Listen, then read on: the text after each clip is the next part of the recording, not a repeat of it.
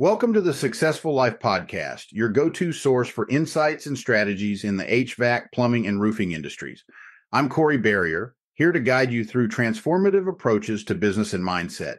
Each episode will explore unique methods, focusing on identifying and addressing the core challenges in your field. Our goal is to equip you and your team with practical solutions that foster growth and success.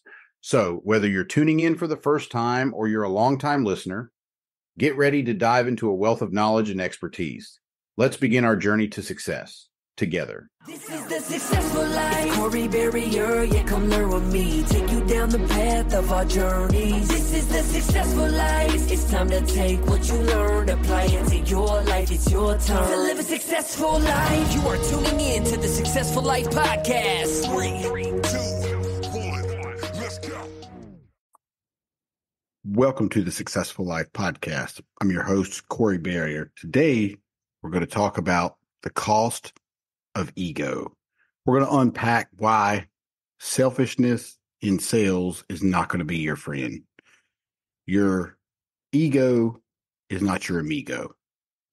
So let's dive into what is oftentimes overlooked with salespeople. And the impacts of having a self-centered, negative mindset, behavior inside of a home or inside any sales position, really. So what we're going to talk about today is how these traits, these negative traits, can detract from your success. Because look, nobody really enjoys talking to an egomaniac. And lots of times I think people don't even realize when their ego is getting in the way, when their own selfish needs and wants take over the conversation. And, I've talked about this ad infinitum. If your goal is to win every deal, I mean, of course that's the goal, but the goal is not to win every deal at the cost of the relationship, at the cost of looking like an egomaniac. Because today, look, there's a massive cost attached to how you show up. The energy you bring into the call. If you're a technician, if you're a comfort advisor, field supervisor in the HVAC world, you got to keep these things in check. And lots of times we step into a home and we think we've got to perform for the homeowner. But I would argue that if you just show up like yourself, if you just show up with a genuine curiosity to serve that customer, you're going to get a better result. So, what do I mean by self-centered negativity, self-centered traits? Well, what I mean is you're only thinking about yourself. You're only thinking about look, I'll break it down for you. You could be thinking about how this, if this sale goes through, how it affects you, what you're going to buy, how you're going to buy your next car, your next house, your next whatever. You could be ego could also step in as, I need to get to my next call, so I want to hurry through this call because the next one's going to be a better call. Maybe you do get called out, and of course we all get called out on calls that are not as productive as other calls. That's just the name of the game. You're not always going to get the absolute best calls on every single call. You're going to have some knuckleheads that you have to deal with. You're going to have people that are also ego driven. And I would tell you, if you think about when someone thinks they know more than you, when they come across as they know more than you, and then you as the professional, or in this situation, I would say the amateur, you buck up, your chest swells up because you know they're wrong and you're the one that's going to tell them how it's been done or how it's going to be done or about the equipment or fill in the blank. So if you think about, the way you react to people, the way you react to your husband, your wife, your customers, your kids, people can feel that sense of energy, whether it's negative or whether it's positive. And so, look, if you want to show up differently than everybody else, you got to check your ego at the door. Because sometimes you can't win the fight. Sometimes people believe they know more than you about the thing that you're talking about, the thing that you know the most about. And sometimes you just got to let them talk and rant and rave and act like they do know more. But you got to keep composure. You got to stay focused.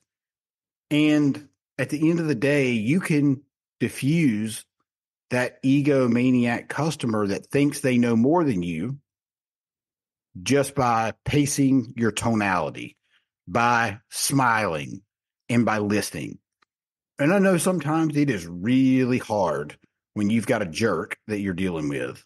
And we all have them. We all have people that are not fun customers to deal with. And guess what? It doesn't have anything to do with you. It doesn't have anything to do with they're probably upset because they're realizing they've got to replace their whole HVAC system. And that's going to cost them, 10, 15, 20 grand. And they're not real happy about that. Nobody wakes up in the morning and says, I think I'm going to go shop for an HVAC unit today. It just doesn't happen that way. They wake up, it's hot as hell in their house. They're upset. Their wife's upset. Their kids screaming. There's a lot of factors to why they're treating you the way they are. It's not personal. It's 100%. They are projecting out their own insecurities, their own fears, their own junk, whatever that is they're dealing with, onto you. Is it fair? 100% not fair. Is it life? It is. It is life. And sometimes you just got to recognize that maybe they're in a place that is uncomfortable in their life. Maybe they just found out that they're losing their job. Maybe they just found out they've got stage 4 brain cancer. We don't know. We just don't know. But we want to treat each customer as if they've got stage 4 brain cancer, because you wouldn't be an egomaniac to a customer if they told you they were just diagnosed with stage 4 brain cancer. I hope you wouldn't. And so, but if you treat everybody with that empathetic, generous mindset, with that willingness to listen, you're going to get a better result. So, look, let's talk about the consequences of bringing your ego into the conversation, because there are consequences. The consequences are you're probably not going to win. And that's just the reality of it. The consequences are you're probably not going to close that deal. And if the main goal to going into that home is to close that customer and serve them and get their air conditioner working, you're not going to be able to do that if you bring your ego into the door. It's just not going to happen. Now, confidence is very different than ego. I talk about confidence in the very first chapter of my book because I believe that confidence is the most important thing that you need when you're discussing, when you're having conversations with a potential customer or client. And, confidence breeds trust. Ego does not breed trust. In fact, it's a negative energy, and people pick up on that, whether you realize it or not. And so the consequences of not checking that ego at the doors, you're not going to win that deal. You're not going to be able to serve that customer. And ultimately, that's the goal, right? The goal is to make sure that that customer's happy with their experience with you and that you maintain a good relationship with them. But you can't do that if you're an egomaniac. You just can't. And, I talk about a lot about mirroring people's tone. You wouldn't want to mirror someone's tone in this scenario, right? You wouldn't want to, if they're hateful and they're yelling at you, you got to take a step back and really, just remember, I didn't cause this problem. I can't control it. I can't fix it. I mean, I can fix it, but I didn't cause this. It's not my fault as the salesperson that your AC went out. And likely they're feeling like they've neglected things, and they probably have, right? They probably don't have a maintenance plan. Some people do, obviously. But, when you think about you don't think about your AC until you don't have it. And it's a hard pill to swallow when that happens. Or if your water heater goes out, you don't think about that because the water comes on when you turn the sink on in the shower. But when it doesn't come on and you've got a mess to clean up, that's no good, right? It doesn't set that customer up for a successful day. I mean, they didn't expect this problem, and likely they've never had to call somebody like you out anyway. And, contractors in the trades have a bad name because there's a lot of people out there that don't do business the right way, and it hurts the rest of the industry. And so here's what I want you to think about. You just want to shift your mindset to a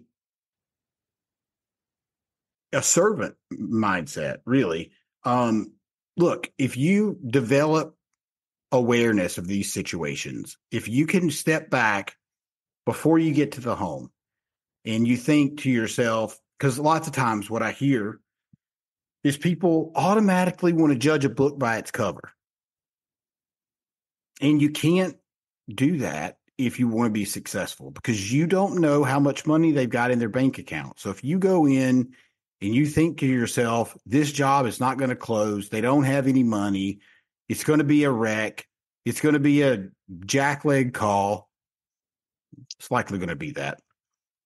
But you can shift that mindset to, I'm here to serve the customer. I'm here to make them aware of what their options are to replace their system or repair it, whichever, and help them make the best choice for themselves.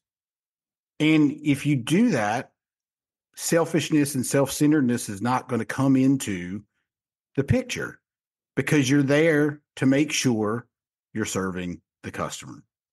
And so one of the things, developing awareness of your empathy.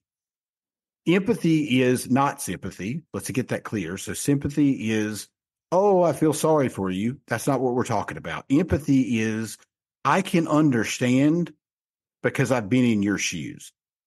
We've got customers every single day that deal with the same thing that you're dealing with, and I know it's tough. And so label that when you get there, right? Here's the easiest way to get someone on your side. Seems like you're having a tough day. We all know they're having a tough day because their air conditioner's broke and it's 90 degrees outside. It is a pretty safe bet they're having a tough day. And if they're not having a tough day, they'll tell you, and then you pivot. So, look, some things that, here's some ways that I've helped develop my awareness for customers and customer interactions. You're going to think this is crazy, but I'll go to the flea market I don't need to buy anything at the flea market, but I go to the flea market because it gives me practice. When I go into a grocery store, I use an empathetic framework when I'm talking to people that maybe are not having a great day. And it sets you up for a conversation that's not just one-sided, which is not egocentric.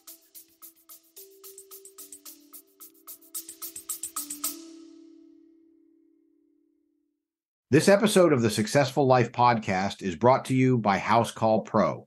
Whether you're looking to streamline your operations, reduce paperwork, or boost revenue, House Call Pro is your all-in-one business solution. Transform your business today with essential tools and support designed to drive efficiency and deliver exceptional customer service. To learn more, click the link in the show notes.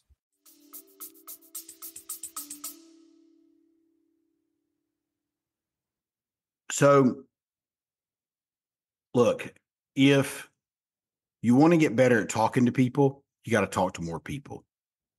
The more hands you shake, the more money you make. It's just that simple.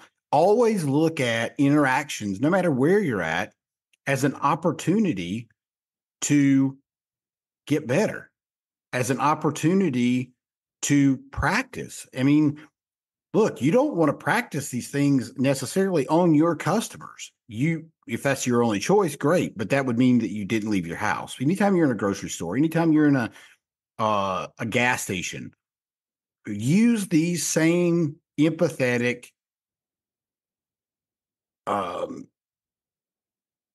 frameworks to interact with those people. So I'll tell you a quick story. I was working with a company a little over a year ago, and the salesperson, I won't call him by name, but let's call him Eddie for the sake of the conversation. And Eddie was known for his ability to go in and close. He was known for his ability to have the knowledge, more knowledge than most people. He had a strong sales record. He was crushing it. And the issue with Eddie was all about Eddie. If he got, look, Eddie would just make it about him. And the problem with that is Eddie would go in the house and make it about him. How smart he was, how long he's been doing this, his sales records, his ability to be successful and to achieve levels of success within the organization, past achievements, et cetera, et cetera. And that doesn't benefit the client. People don't care about how many sales you've made. They don't care that you're the number one sales guy in the organization. They don't care how technologically advanced you are. Don't get me wrong. There are some customers that do care about that, but likely most of them do not. And if you carry that frame of mind into the conversation, you're going to put a lot of people off. And so, during the conversation, he would just talk about himself and how great he was, and ultimately didn't really even acknowledge the customer's concerns. He wasn't actively listening. And by brute force, yeah, you can still close deals that way. Alec Baldwin always be closing. But at the end of the day, it's not the most successful way to close sales. This has just been my experience and with the companies that I've worked with. So, so he didn't close this deal, right? The person came in after him, which is not uncommon. He should have closed it, but he didn't. And the girl came in after him. She listened. She empathized with the customer. She focused on the needs for the customer. And, you know, unlike Eddie, the girl, we'll call her Sarah, she expressed appreciation for the opportunity when she got there. She was grateful. They called her company out. She was happy to be there. Now, I have to ask you, how often do you show up at a home happy and grateful to be there?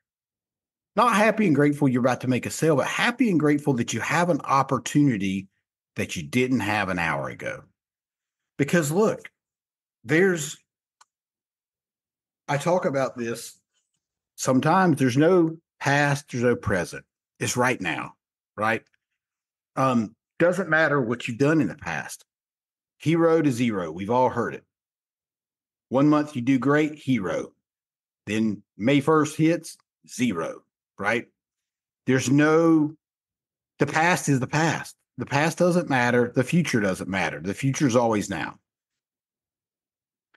And so Sarah discussed the client's needs, found out what they wanted, understood their pain points, and didn't talk about herself because it's not about Sarah. And it's not about Eddie, but Eddie made it about himself and turned the customer off. And so she linked together the benefits of what the system she was selling to the pain points of the customer. And I bet you can guess who won that deal. Because at that point, folks, it's not about price. It's not about price. It's not about any of that. It's about making the customer feel like they are a human being, making that customer feel like you're selfless, you're gracious to be there, you're thankful to be there, you appreciate the opportunity. And lots of times we go in because we think, oh, we just need to go in and close the deal. But I would argue that that's just not the best way to look at it. And ultimately, the goal is to close the deal, but it's just not the best way to go into that conversation. And, Eddie's approach is a lot of people's approach. Sarah's approach is not a lot of people's approach. So who shows up differently in that scenario? 80% show up like Eddie and 20% show up like Sarah. Who's going to stand out the most? Who's going to be remembered for being the person that helped this family with their home?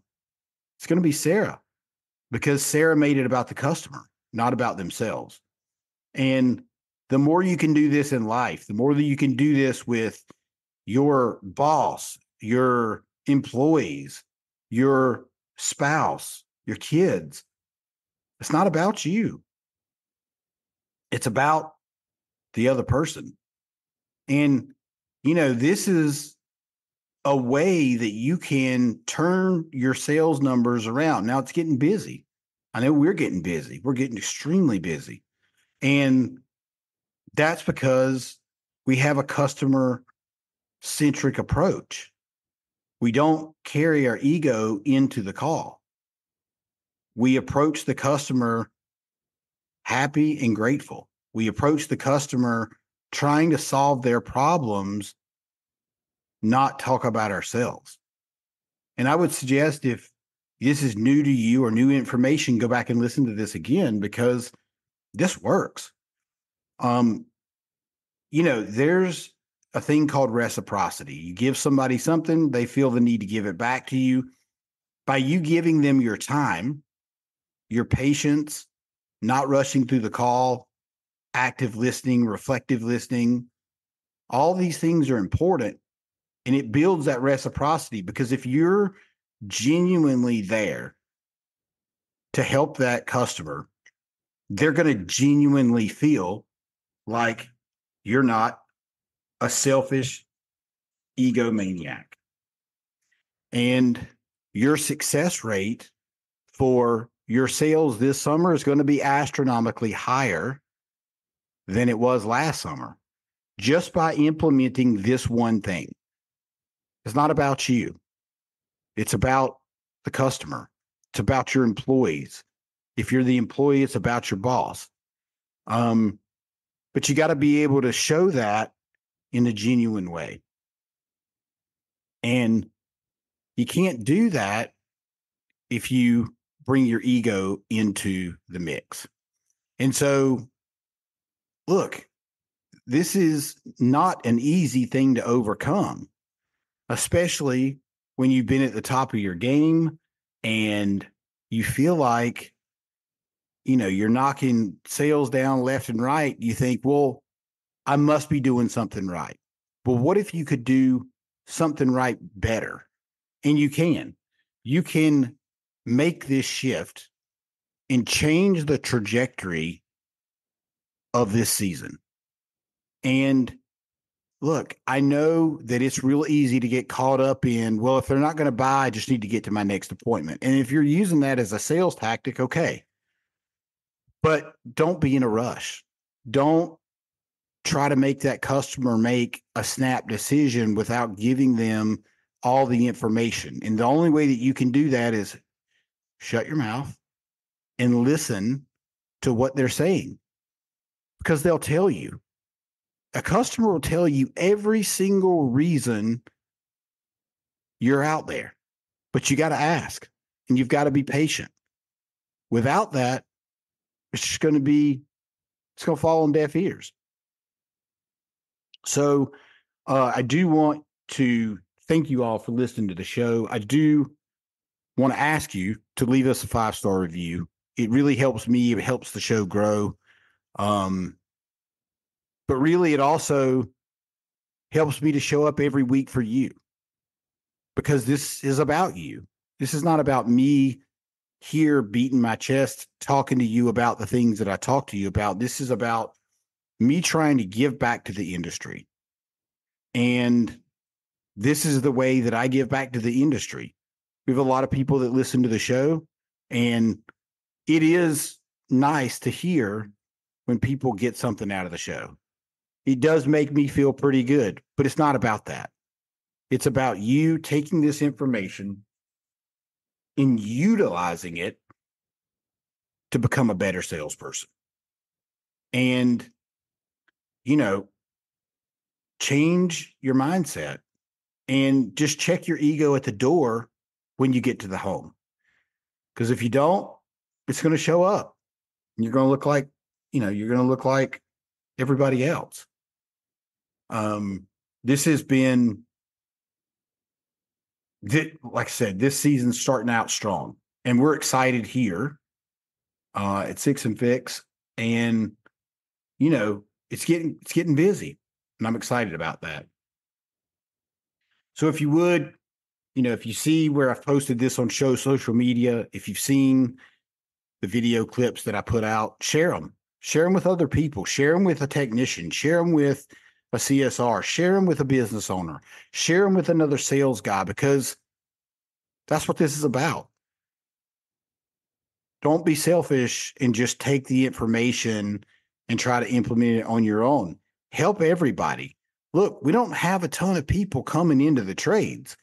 We need everybody that we can get, and it starts with you. It starts with you doing your part. And so, with that being said, I appreciate you guys listening to the show, and I appreciate you showing up here every single Friday to take in this information. I just want you to go out there and implement it. Go out there and execute it. If you need to listen to this over again, by all means, listen to it over again. Look, I learn new stuff every single week, and my goal is to bring new stuff to you. And I know it may seem like sometimes this is all I talk about, because I just think it's that important.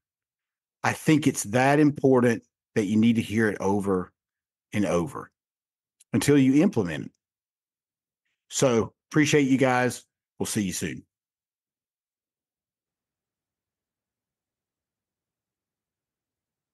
Thank you for tuning into the Successful Life podcast. We hope today's insights have ignited your passion and provided tools to shape your leadership journey. Remember, greatness is a journey, not a destination. Continue your pursuit by exploring more resources and insights over at Berrier.com. Until next time, keep leading, keep learning, and keep striving for excellence. Stay inspired, and see you on the next episode.